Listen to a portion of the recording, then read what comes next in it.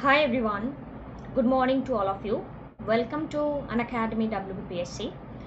তোমরা এখনো পর্যন্ত আমাদের সাথে যারা ক্লাসে যুক্ত হওনি তারা চাইলে আমাদের সাথে ক্লাসে যুক্ত হয়ে যেতে পারো। 12 মাসের সাবস্ক্রিপশন নিলে তোমরা 2 মান্থসের সাবস্ক্রিপশন ফ্রি অফ কস্ট পেয়ে যাচ্ছ। 24 মাসের সাবস্ক্রিপশন নিলে তোমরা 3 মান্থসের সাবস্ক্রিপশন ফ্রি অফ কস্ট পেয়ে যাচ্ছ। ডিফারেন্ট আপকামিং ব্যাচ কোর্সেস তোমাদের জন্য আমাদের প্ল্যাটফর্মে লঞ্চ করা হচ্ছে। ইচ অ্যান্ড এভরি ব্যাচ কোর্সের মাধ্যমে তোমাদের প্রিপারেশনকে অনেকটা সুন্দরভাবে আমরা এগিয়ে নিয়ে যাওয়ার চেষ্টা করছি।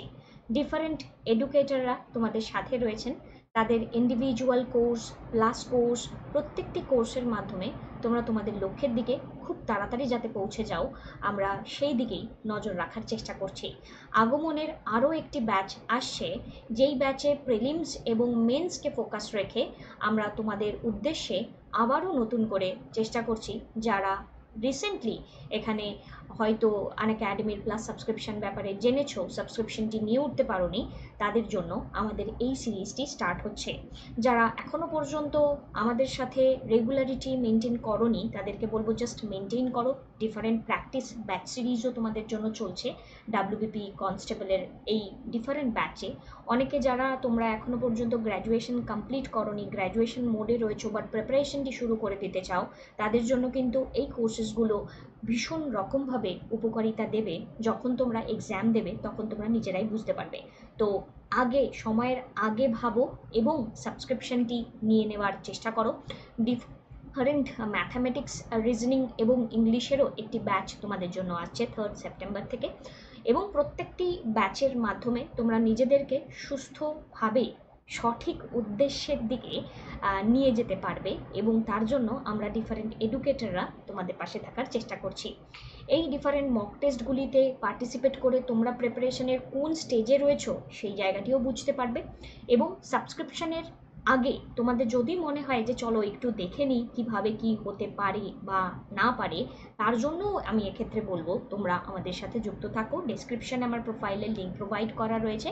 স্পেশাল ক্লাস ফিচার্সগুলো তোমাদেরকে এখানে যদি জানিয়ে দেওয়া যায় তো একটু যদি দেখে নিই। ইন্টারঅ্যাক্টিভ সেশনস তোমাদেরকে প্রোভাইড করা হয়, লার্নারদেরকে আমরা পোল প্রোভাইড করে থাকি। এখানে তোমরা যদি নোটিফিকেশন বেলে নিজেকে একবার এখানে সিলেক্ট করে নাও সেই নোটিফিকেশন বেলটি, তাহলে কখনোই তোমরা কোনো ক্লাস তোমাদের মিস হবে না। আফটার দি ক্লাস তোমরা লেকচার নোট ডাউনলোড করে নিতে পারবে। যে কোনো লোকেশনে যে কোনো সময় তোমরা আমাদের সাথে যুক্ত থাকতে পারো। শুধুমাত্র একটি মোবাইল ফোন সাথে ইন্টারনেট কানেকশন থাকলেই হলো, আমরা তোমাদের কাছে পৌঁছে যাব। তোমাদের সাবস্ক্রিপশনের কস্ট স্ট্রাকচারটি এখানে মেনশন করা রয়েছে। তোমাদের যেই সেকশনটি সুটেবল ফিল হয় তোমরা সাবস্ক্রিপশন বেছে নিতে পারো। এখনও যারা কলেজ স্টুডেন্ট রয়েছো, সদ্য এই ব্যাপারগুলি সম্পর্কে জানতে পারছো, তাদের জন্য বেস্ট অপশন 12 মাস এবং 24 মাসের সাবস্ক্রিপশন। তোমাদের আর কোথাও এখানে ট্রাভেল করতে হবে না। হিস্ট্রি, ইকোনমিক্সের জন্য আমি রয়েছি এবং অন্যান্য টিচাররা তোমাদের পাশে আছেন, পড়ানোর চেষ্টা করছেন। এখানে মান্থলি ফিজটি খুবই কম, আরও কমে যাবে তোমরা যদি 10% ডিসকাউন্ট এখানে পেতে চাও। এই টোটাল কস্ট স্ট্রাকচারের উপরে অঙ্কিতা লাইভ কোডটি তোমরা ব্যবহার করতে পারো।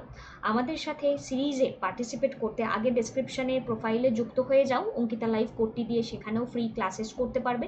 আগে ক্লাসেসগুলো করো, দেখো কেমনভাবে কি হচ্ছে না হচ্ছে, তারপরেও যদি কোনো ডাউটস থাকে আমাদের সাথে কমিউনিকেট করো। দেন ডিফারেন্ট সাবস্ক্রিপশন প্ল্যান তোমাদের রয়েছে। WBPSC ক্যাটাগরির যে কোনো প্রিপারেশন তোমরা নাও, আমরা তোমাদের সাথে আছি। এক্সাম যতদিন না তোমরা ক্র্যাক করছো ততদিন লেটস ক্র্যাক ইট। আজকের সেশনটি চলো শুরু করা যাক। ফ্রি সেশনসের মাধ্যমে সিলেবাস কিন্তু কমপ্লিট হবে না। আনলিমিটেড প্র্যাকটিস সেটসের মাধ্যমে, পিডিএফ নোটসের মাধ্যমে আমাদের সাথে কানেক্টেড থাকো এবং নিজের প্রিয় শিক্ষক শিক্ষিকার দ্বারা প্রিপারেশনকে সম্পূর্ণ করো। আমাদের কারেন্ট অ্যাফেয়ার্সের যে সিরিজগুলো আমরা এখানে এগিয়ে নিয়ে যাব, আবারও সেই সিরিজটি তোমাদের সাথে স্টার্ট করছি। 2022-এর জন্য যারা প্রিপারেশন নিচ্ছ, মন দিয়ে এখন থেকেই নোট করতে থাকবে, পিডিএফ কালেকশন করতে থাকবে, নিজেদের কপি বানাতে থাকবে, তাহলেই কিন্তু কারেন্ট অ্যাফেয়ার্সে এইবারের মতো পরের বারও তোমরা কমন পাবে। চলো সূচনার দিকে যাওয়া যাক। এবং 2021-এর মেন্সের জন্য যারা নিজেদেরকে টার্গেট রাখছো, সেক্ষেত্রে কিন্তু এই সিরিজটি তোমাদের জন্য গুরুত্বপূর্ণ থাকছে। চলো স্টার্ট করা যাক।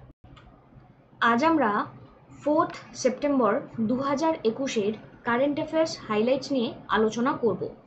প্রথম যে প্রশ্নটি আমাদের এখানে রয়েছে, who has been appointed as the Rajya Sabha Secretary General. Rajya Sabha secretary general হিসেবে কে অ্যাপয়েন্টমেন্ট পেয়েছেন। তো এই টাইপের ছোটোখাটো অ্যাপয়েন্টমেন্টসগুলো যখন এক্সাম আর কি হয়ে থাকে তখনকার জন্যই কিন্তু ইম্পর্টেন্ট হয়ে যায়। মানে এই ধরো রিসেন্ট যে কটা এক্সাম আছে তার জন্য এই টাইপের এমসিকিউগুলি আমাদের কাজে লেগে যায়। তো রাজ্যসভা সেক্রেটারি জেনারেলের এখানে আমাদের রাইট আনসার হচ্ছে বি, রামাচার ইউলু। ঠিক আছে, রামাচার ইউলু। ওকে, নেক্সট হচ্ছে এই কোশ্চেনটি, এটি অল টাইম এক্সামের জন্য ইম্পর্টেন্ট, মানে ধরো যে কোনো টাইমের, কারণ এখান থেকে ফার্দার ব্রডার ভিউ আমরা দেখতে পারবো, ফার্দার ডেভেলপমেন্ট দেখতে পারবো। তো তোমরা যখন কোনো এমসিকিউ পড়বে, পড়ে তোমাদের একটা নিজস্ব আইডিয়া তৈরি হওয়ার দরকার যে আমি এই এমসিকিউটি ঠিক কতটা পরিমাণে মনে রাখতে পারি। এটা খুবই স্বাভাবিক, আমাদের হিউম্যান ব্রেন যাবতীয় যা কিছু রিভিশন করে না, তো আস্তে আস্তে সেটা ভুলতে শেখে। এক্ষেত্রেও কিন্তু আমাদেরকে এই জায়গাটিকে মাথায় রাখতে হবে। এবং চায়না মায়ানমারের নতুন একটা passage involves a C road rail link from the Myanmar border to the কি commercial hub of dash in western China. তো এখানে চায়না মায়ানমারের কোন প্যাসেজ এখানে নতুন ওপেন করা হয়েছে C road rail link, C road rail লিঙ্কের জন্য? তো আনসার এখানে হচ্ছে গিয়ে ছেংদু। ঠিক আছে, ছেংদু। এবার এই ছেংদুকে নিয়ে যদি আমরা, ছেংদুকে নিয়ে ফার্দার আমি কথাতে আসছি না, আমি চায়নাকে নিয়ে যা কথা বলেছিলাম সেটির একটা রিভিশনে আসবো। দেখো, একটা গোটা সপ্তাহে যখন আমরা একটা ভিডিও পড়ছি, আমি অ্যাপ্রক্সিমেটলি তোমাদেরকে 10টা থেকে 12টা কোশ্চেন দিচ্ছি। আমি অন অ্যান অ্যাভারেজ 10টা কোশ্চেনই ধরলাম। এবার এই 10টা কোশ্চেনের সপ্তাহের শেষে আমি 6 দিন তোমাদের ক্লাস নিই, তাহলে 60টি কোশ্চেন হয়ে যাচ্ছে। 60টি কোশ্চেন সানডেতে কিন্তু তোমার রিভিশন টাইম, আদারওয়াইজ তোমার কিছু মনে থাকবে না। তো সানডেতে রিভিশন করো সেই প্রত্যেকটি 60টি কোশ্চেন, এবং তার সাথে জমে যাওয়া যে জিকে পার্টটা থাকছে সেটিকেও রিভিশন করো, আদারওয়াইজ কিন্তু it's impossible to remember all this things, right? Okay, China, এখানে চায়নার ক্যাপিটাল আমরা দেখতে পাচ্ছি বেজিং, কারেন্সি এখানে yuan or রেনমিনবি, president Xi Jinping. এই ডেটাটা আমরা আগে পুরনো যারা ক্লাস করেছো তারা জানো। এবার চায়নার সাথে আমাদের যে লাইন অফ অ্যাকচুয়াল কন্ট্রোল হচ্ছে চায়নার সাথে আমাদের যে লাইন, ঠিক আছে? তো এখানে দেখো মেনশন করা রয়েছে লাইন অফ অ্যাকচুয়াল কন্ট্রোল মানে LAC, R line of control LOC, এটা কাদের সাথে? পাকিস্তানের সাথে, ঠিক আছে? সো পাকিস্তান অ্যাডমিনিস্টার কাশ্মীর, তার পাশ থেকে এখানে আমরা দেখতে পাচ্ছি একটা লাইন গেছে, লাইন অফ কন্ট্রোল, আর এটি হচ্ছে লাইন অফ অ্যাকচুয়াল কন্ট্রোল। এবার এখানে গালওয়ান ভ্যালি নিয়ে, সিয়াচেন গ্লেসিয়ার নিয়ে আমাদের মধ্যে এখানে অশান্তি। এই গালওয়ান ভ্যালি, সিয়াচেন গ্লেসিয়ারের মধ্যে এই কিছুদিন আগে পর্যন্ত চাইনিজ অ্যাডমিনিস্ট্রেশন এবং ইন্ডিয়ান অ্যাডমিনিস্ট্রেশনের মধ্যে কথোপকথন হয়, এবং আমরা দেখতে পারি কি এখানে বেশ কিছু জওয়ান, 20 জনের প্রাণও যায়। তো এই ডেটাটাকে আমাদেরকে একটু মাথায় রাখতে হবে, ঠিক আছে? এবার ফার্দার ব্যাপারটা কি? ফার্দার আমি তোমাদেরকে লাস্ট ডে মানে এই সপ্তাহের মধ্যে বিমস্টেককে বলেছিলাম, রাইট? আচ্ছা, এবার এখানে বিমস্টেক এখানে আমরা বলেছিলাম এবং ব্রিক্স নিয়ে বলেছিলাম। আজকে আমি তোমাদের G7টা বলছি চায়নার উপর ভিত্তি করেই, কিন্তু আমাদের ব্রেন কানেকশান নিয়ে পড়তে খুব ভালোবাসে, ঠিক আছে? যে কোনো কিছু কানেকশান নিয়ে রিমেম্বার করতেও ভালোবাসে। তো আমি তোমাদেরকে সেই কানেকশানটা একটু তৈরি করার চেষ্টা করছি চায়নার অ্যাঙ্গেলে। কারণ আমাদের পরীক্ষাতে কী আছে বলো তো, যে কোনো একটা পার্টিকুলার অর্গানাইজেশন, সেখানে কে member, India member, USA member, China member, Russia member, না কে মেম্বার, বা এর মধ্যে কে মেম্বার নয়, এরকম টাইপের কোশ্চেন আসে। তো সেই জায়গাটিকে একটু যদি দেখি, প্রথম কথা আমাদের যেটি মাথায় রাখতে হবে, G7 পেপারে প্রায় সময়ই আসে, G7, G8 এবং আরও বিভিন্ন আলাদা আলাদা বডি। তো G7 এর ফরমেশন হয়েছে 1975, 1975। আচ্ছা, 1975-এ আমাদের ইন্ডিয়ার এমন কি কিছু ঘটনা ঘটেছিল যেটি বেশ ইন্টারেস্টিং একটি ঘটনা, এবং সেটি ইন্ডিয়ান কনস্টিটিউশনের বেসটিকে প্রায় নাড়িয়ে দিয়েছিল, বাট তবুও সেটা পরবর্তী টাইমে ঠিক হয়ে যায়। তো যেটা হয়েছিল সেটা ডেসক্রিপশানে কমেন্ট সেকশানে কমেন্ট করো। So 1975 G7 apart from India, Australia, South Korea were also invited to participate in the proceeding of the summit as guest country. G7 এটি একটি ব্লক ইন্ডাস্ট্রিয়ালাইজড ডেমোক্রেসি। এখানে কারা কারা আছে দেখো, ফ্রান্স আছে, জার্মানি আছে, ইটালি আছে। বিশ্বযুদ্ধের যে আলাদা আলাদা কান্ট্রি তাদেরকে এখানে মাথায় রাখার চেষ্টা করো। France, Germany, Italy, UK, Japan, US, Canada. France, Germany, Italy, UK, Japan, US, Canada. France, Germany, Italy, UK, Japan, US, Canada. নিজেকে যখন নিজে পড়বে এরকমভাবে বারবার বলতে থাকবে, France, Germany, Italy, UK, Japan, US, Canada. এবার এখানে 7 জনকে দেখতে পাচ্ছি, তাই G7 এখানে বলা হচ্ছে। G7কে G8 বলা হয়েছিল বেশ কিছু বছর, যখন এই অরিজিনাল 7 জনের সাথে 1997-এ রাশিয়া জয়েন করে যায়। কিন্তু এই G7 আবার বলা হয় G8 থেকে রাশিয়াকে এখান থেকে সরিয়ে দেওয়া হয়, কারণ এখানে ক্রিমিয়া যে ইস্যুটা, ক্রিমিয়া ইউক্রেনের যে অ্যানেক্সেশন ইস্যুটি, সেই ইস্যুটিকে মাথায় রেখে এই ডিসিশনটি নেওয়া হয়।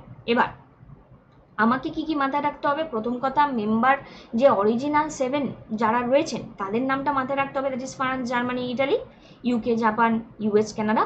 এটা আমাদের মাথায় রাখতে হবে। এবং আমাদেরকে মাথায় রাখতে হবে রাশিয়া জুড়ে G8 হয়েছিল, যেখান থেকে 1997 রাশিয়া এখান থেকে টাটা বাই বাই হয়ে গেছে।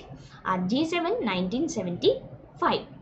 এবার এখানে চায়নার অ্যাঙ্গেল দিয়ে কেন কথা বললাম? তো G7-এ চায়না নেই। G7-এ না ইন্ডিয়া আছে না চায়না আছে।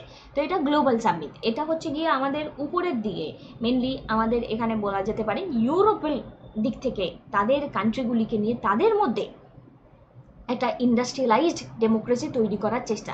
তো তাদের সাথে এশিয়া বা আফ্রিকা বা আমেরিকা এদের কোনো কানেকশন থাকবে না। তো এই ভিউ পয়েন্টটিকে আমাদেরকে কিন্তু ক্লিয়ার রাখতে হবে। তো G7-এ এখানে চায়না আমি পাচ্ছি না। এবার বিমস্টিক নিয়ে কালকে কথা বললাম, বে of Bengal initiative for multi sectoral technical and economic cooperation, বিমস্টিক।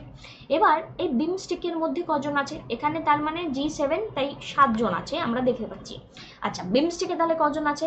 বিমস্টিকের ক্ষেত্রে এখানে আমরা যদি দেখি, বাংলাদেশ, ভুটান, ইন্ডিয়া, নেপাল, শ্রীলঙ্কা এবং 2 জন আছে মায়ানমার, থাইল্যান্ড থেকে। তাহলে 1 2 3 4 5 এগেইন 7। তাহলে G7-এও 7 আর বিমস্টিকেও 7। ঠিক আছে। এবার এখানে বিমস্টিকের ফুল ফর্মটাও আমাদেরকে পড়তে হবে। এখানেও কি আমার চায়না আছে? বিমস্টিকে কি চায়না আছে? না, বিমস্টিকে চায়না নেই। বিমস্টিকে কি পাকিস্তান, আফগানিস্তান আছে? না, বিমস্টিকে পাকিস্তান, আফগানিস্তানও নেই। ওকে, তার মানে বিমস্টিকে, এগেইন বিমস্টিকে আমাদের কাজ করার এখানে কিছু স্কোপ আছে, কারণ চায়না এবং পাকিস্তান থাকলে তারা আমাদেরকে এখানে বর্ডার ক্রিয়েট করে দেয়। তো বিমস্টিক এমন একটা অর্গানাইজেশন যেখানে সাউথ এবং সাউথ ইস্ট এশিয়া, সাউথ এবং সাউথ ইস্ট এশিয়ার মধ্যে কানেকশন দেখতে পাচ্ছি, এবং গ্রেট অফ হিমালয়া, বে অফ বেঙ্গলের এখানে কানেকশন দেখতে পাচ্ছি। নাও দেখো কেমন কানেক্টেড এবং কতটা সুন্দরভাবে, তোমরা একটু ধৈর্য নিয়ে পড়লেই তোমাদের মধ্যে কানেকশন তৈরি হয়ে যাবে। G7 বললাম 1975। G7-এ রাশিয়া অ্যাড হয়েছে কবে? 1997। বিমস্টেকের ফরমেশন হয়েছে 1997 ব্যাংকক ডিক্লারেশনের মাধ্যমে। তো ব্যাংকক ডিক্লারেশনের মাধ্যমে বিমস্টেকের ফরমেশন হয়েছে 1997। তো এখানে প্রথমত আমরা কালকেই কথা বলেছিলাম, এখানে বাংলাদেশ ছিল, ইন্ডিয়া ছিল, শ্রীলঙ্কা ছিল, আর ওই পাশ থেকে থাইল্যান্ড ছিল। বাংলাদেশ, ইন্ডিয়া, শ্রীলঙ্কা আর ওই পাশ থেকে থাইল্যান্ড। ভুটান এবং নেপাল এরা পরে যুক্ত হয়েছেন, মায়ানমারও পরে যুক্ত হয়েছে। এবং 2004-এ নেপাল এবং ভুটানের যে জয়নিংটি সেটি 2004-এ হয়। ঠিক আছে, 2004-এ হয়। 1997-এর কিছুদিনের মধ্যেই মায়ানমার জয়েন করে, বাট নেপাল আর ভুটান এরা 2004-এ জয়েন করে। আর ব্রিক্স, ব্রিক্স এখানে দেখো, Brazil, Russia, India, China, south Africa. ওকে, ব্রিক্স। এবার ব্রিক্সে চায়না আছে? ইয়েস। এখানে ইন্ডিয়া আছে? ইয়েস। কিন্তু এখানে কি পাকিস্তান, আফগানিস্তান আছে? না, আর নেই। ঠিক আছে। সো ব্রিক্স, ব্রিক্সে ইন্ডিয়া সেইভাবে কি কাজ করতে পারে? চায়নাকে আটকে দিতে পারে? ইয়েস, দেয় চায়না আটকে। তো এই জায়গাটাকেই যদি একটু আমরা ধরে নিতে পারি, দেন আমাদের কিন্তু এই ডেটাগুলোকে নিয়ে কোনো ব্যথা থাকবে না। তো ব্রিক্স এখানে 5টি মেজর ইকোনমিক্স, ডিফারেন্ট কান্ট্রির ইকোনমি নিয়ে তৈরি, এবং যেটি পপুলেশনের 42% পপুলেশন ইন্ডিয়া চায়নাকে দিয়েই হয়ে যাচ্ছে। 23% হচ্ছে GDP, 30% territory, 18% trade. 42 population, 23 GDP, 30 territory, 18% হচ্ছে ট্রেডকে এখানে রিপ্রেজেন্ট করছে। এবং ব্রিক্সের ইনিশিয়ালি ফর্মুলেশন হয়েছিল 2001-এ জিম ওনেইল গোল্ডেন স্যাসের একটি publication, building better global economic, ব্রিক্সের আওতায় পড়ে তিনি এই পাবলিকেশনে ব্রিক্স শব্দটাকে তোলেন। তারপরে 2006-এ এখানে আমরা দেখতে পারি রেগুলার ইন্টারভাল স্টার্ট হয় ব্রিক্সের ক্ষেত্রে। ব্রিক্সের যে ফাইন্যান্সিয়াল আর্কিটেকচার তার নাম হচ্ছে NDB, new development bank, bricks development bank বা কন্টিনজেন্ট রিজার্ভ অ্যারেঞ্জমেন্ট। এরা 2014-15-তে ট্রিটির মাধ্যমে ব্রিক্সের সাথে যুক্ত হয়েছে। তো আমি দেখো 3-4 দিন রিভিশন করে দিলাম। আবারও যখন ব্রিক্স, বিমস্টেক, G7 বা আরও যে সমস্ত ইন্টারন্যাশনাল অর্গানাইজেশন আছে আমরা পড়বো, এভাবেই তোমরা পড়তে থাকো। নেক্সট এখানে Indian army contingent will participate in a 2-week multinational military exercise named Zapat 2021 at Nezme in Var. So Indian আর্মির কন্টিনজেন্ট এখানে পার্টিসিপেট করছে। তো এখানে এই জাপাত 2021 এই যে পার্টিসিপেশনটা এখানে কোথায় হচ্ছে, তো আমি কথা বললাম এটি হচ্ছে রাশিয়াতে। এবার এই জাপাত 2021 এটি একটি 13 দিনের এক্সারসাইজ এবং it will be held between September 3 to September 16। More than a doesn't nation will take participate in this exercise এবং চায়না, পাকিস্তান এখানে এক্সপেক্ট করা হচ্ছে কি তারা জয়েন করতে পারে। এই ডিউরেশন অফ মোমেন্টে কাজিন্দ 21 বলে একটি এক্সারসাইজ আমরা দেখতে পাচ্ছি। এগেইন এটাও 13 দিনের একটি মিলিটারি এক্সারসাইজ ইন্ডিয়া এবং কাজাকিস্তানের মধ্যে, তাহলে এখানে জাপিত 2021 এখানে আমরা দেখতে পাচ্ছি রাশিয়া। নেক্সট আমাদের কোশ্চেনে যাওয়ার আগে জানিয়ে রাখি তোমাদের সাথে মেডাইভাল হিস্ট্রির এই সেপ্টেম্বর মাস আমি আলোচনা করব পুরোটি। তোমাদের যদি মনে হয় ফাউন্ডেশনকে স্ট্রং করতে চাও তোমরা আমাদের সাথে সাবস্ক্রিপশন নিয়ে নিতে পারো, অঙ্কিতা লাইভ কোডটি সেক্ষেত্রে ব্যবহার করতে পারো। ডেসক্রিপশনে আমার প্রোফাইলের লিঙ্ক প্রোভাইড করা রয়েছে, আমাদের সাথে কানেক্টেড থাকতে পারো। আমাদের deaf expo 2022 schedule two be held in deaf expo 2022, এটি অনেক দিন আগের নিউজ বাট রিসেন্টলি আবার আমরা দেখতে পাচ্ছি। তো ইটস গুজরাট। তো defence minister Rajnath Singh, Gujarat chief minister বিজয় রূপানি জয়েন্টলি এই রিপ্রেজেন্টেশন নিয়ে কথা বলেছেন এবং ডেফ এক্সপো 2022 একে নিয়ে ভাবনা চিন্তা কিন্তু অনেক ব্রডার রয়েছে। নেক্সট এখানে whose work has been recognized for being the last hope for the wild survival of some species of turtles in India. তো কোশ্চেনটাকে আমি একটু ঘুরিয়ে লিখেছি, being the last hope for the wild survival, কার কাজ এই being the last hope for the wild সার্ভাইভালে এখানে recognition পেয়েছে টার্টেলের ক্ষেত্রে। তো শৈলেন্দ্র সিং হচ্ছে আমাদের আনসার, শৈলেন্দ্র সিং। এবার এই শৈলেন্দ্র সিং তার যে কাজ এখানে টার্টেলের রেসপেক্টে এখানে কনজারভেশনের অ্যাওয়ার্ড পেয়েছে, সেই অ্যাওয়ার্ডটার নাম হচ্ছে বেহলার turtle conservation award, বেহলার turtle conservation award, ঠিক আছে, বেহলার টার্টেল কনজারভেশন অ্যাওয়ার্ড। নেক্সট হচ্ছে recently with which country has Chinese vaccine manufacturer Sinopharm sign an agreement. Recently কোন কান্ট্রিতে, which country Chinese vaccine manufacturer Sinopharm agreement sign করেছে। তো সিনোফার্মের সাথে agreement এখানে চাইনিজদের এখানে এগ্রিমেন্ট সাইন হচ্ছে বাংলাদেশ। সো দেখো এই টাইপের ডেটাতে আমাদের বুঝতে পারছি যে কার সাথে কার সম্পর্কর লেভেলটা কতটা বাড়ছে বা কমছে, ততটা জানলেই হবে, এর থেকে অধিক কিছু জানার প্রয়োজনীয়তা আমাদের নেই। Who has became the 69th grand master in India recently, 69th। So এখানে হর্ষিত রাজা আমাদের আনসার। ওপো অ্যানাউন্স করেছে এস্টাবলিশ করবে ক্যামেরা ইনোভেশন হাব বানাবে। তো এই টাইপের কোশ্চেন আমাদের জন্য কিন্তু প্রয়োজনীয় একদমই হয় না। তো পরীক্ষার টাইমে এগুলি মাথায় রাখবে কি কতটা আমি বলবো, মানে কতটা মনে রাখবো কি রাখবো না, যদিও বা এক্ষেত্রে আনসার হয়ে যাচ্ছে হায়দ্রাবাদ। ইন্ডিয়ান ইকোনমির কোর্সও আসছে অক্টোবরে। তো আমাদের পুরো রোডম্যাপটা তৈরি হয়ে গিয়েছে। লাস্ট বেশ কয়েকদিন ধরে যেমনভাবে তোমাদের সাথে ফাউন্ডেশনটা স্ট্রং করছিলাম, খুব তাড়াতাড়ি তোমাদের সাথে অ্যাডভান্স লেভেলটাকে একটু স্ট্রং করার চেষ্টা করব। তাই তোমাদের যদি মনে হয় আমাদের সাথে যুক্ত থাকতে পারো ক্লাসে। রিসেন্টলি IFFCO টাই আপ করেছে এখানে জয়েন্ট একটি রিসার্চ ইনস্টিটিউশনের সাথে এগ্রিকালচার টেকনোলজি প্রজেক্টের জন্য। সো এখানে আমাদের এই খান থেকে যে প্রশ্নটি আর কি ইম্পর্টেন্ট, IFFCO ফুল ফর্ম কি? Indian farmers fertiliser conservation, Indian farmer fertiliser conservation. এটির হেডকোয়ার্টার হচ্ছে নিউ দিল্লিতে অবস্থিত এবং ফরমেশন হয়েছে দেখো 1967-এ। 1967-এ ফরমেশন হয়েছে Indian farmer fertiliser cooperative. So এক্ষেত্রে আমাদের উত্তরটি হয়ে যাচ্ছে IIT দিল্লি। IIT দিল্লির সাথে এই এখানে আমাদের ডিলটা হয়েছে। নেক্সট হচ্ছে এখানে, in which states রালা Mondal sanctuary night safari has started recently. Recently এই স্যাংচুরিটি আমরা কোথায় দেখতে পাচ্ছি? তো আনসার ইস মধ্যপ্রদেশ আমাদের রাইট আনসার। এবং এখানে তোমরা ডিটেল দেখে নিতে পারো, একদিনে বেশি ইনফরমেশন দেবো না, তাই আমার দিক থেকে আমি দিচ্ছি না। কারোর যদি মনে হয় কি আগের ইনফরমেশনটা আমরা পড়ে ফেলেছি আগেই, তো এইগুলি তারা দেখে নিতে পারে। আজকের last question, who of the following has been appointed as the chairman of the Central Board of Direct Taxes? তো সিবিডিটির চেয়ারম্যান হিসেবে এখানে যিনি অ্যাপয়েন্টেড হয়েছেন তার নাম কি? তো জগন্নাথ বিদ্যাধর মহাপাত্র। জগন্নাথ বিদ্যাধর মহাপাত্র আমাদের রাইট আনসার। সো এই ছিল তোমাদের সাথে আজকের আলোচনা। ডিফারেন্ট শিডিউল, ক্লাসের ফ্রি সেশনের শিডিউল তোমাদেরকে প্রোভাইড করা রইল। তোমরা আমাদের সাথে কানেক্টেড থাকতে পারো সকালবেলা 8টা এবং রাত্রিবেলা আমাদের সাথে এখানে তোমাদের কানেকশন রাখলেই তোমরা অনেক আমাদের যে ক্লাস কেমনভাবে হয়, কিভাবে হয়, তোমরা সেই ব্যাপারে আইডিয়া করতে পারবে। তো সুস্থ থাকো, ভালো থাকো, পড়তে থাকো। EMI মেথডের মাধ্যমেও তোমরা আমাদের সাথে কানেক্টেড থাকতে পারো। ডিফারেন্ট সেশনসের মাধ্যমে তোমাদের পাশে থাকার চেষ্টা করছি। যদি মনে হয় আমার পড়ানো ভালো লাগছে, চাইলে আমার আনএকাডেমি প্ল্যাটফর্মে গিয়ে তোমরা হেড এডুকেটও করতে পারো। Thank you, tata.